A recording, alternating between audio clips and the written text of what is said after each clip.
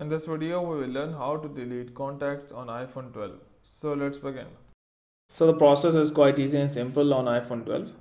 You need to first access the contacts. For that, tap on this call icon at the left bottom. And now you need to go and tap on this contacts at the middle. So it is blue, it means it's selected. So select this. All the contacts would appear here. Now go and tap on any contact that you want to delete.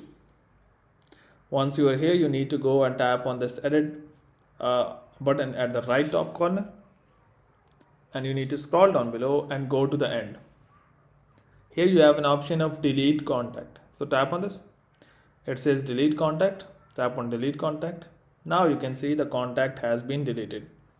So hopefully by doing so you will be able to delete your contact on iPhone 12. But before you go, please like, subscribe and share. Thank you.